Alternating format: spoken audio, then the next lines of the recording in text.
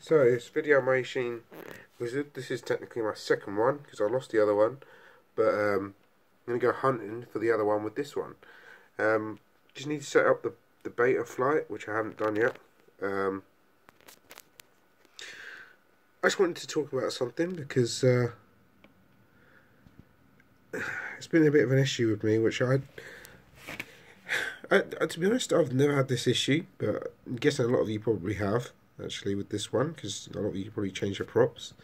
But let's say you get your props on, and you decide you want to change them, or you need to set the quadcopter up, or you forgot, or whatever else, I don't know, whatever reasons you've got for needing to change your props.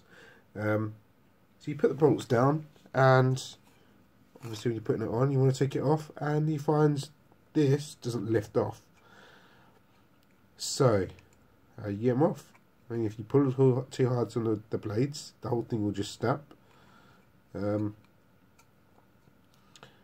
the trick to doing these is to literally unscrew them. So you need to hold this in place and unscrew. A bit hard with my phone, in my hand, but so you need to hold the motor in place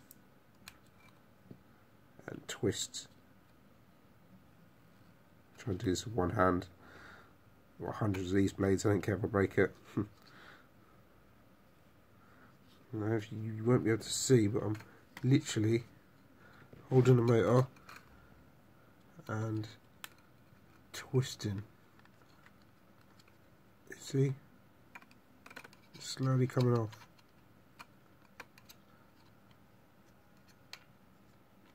And there you have it.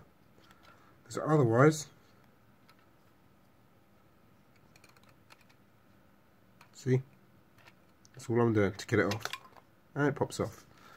Because otherwise, that is not coming off. I mean, I can literally pick that by its props, pull as hard as I want. That is not shifting.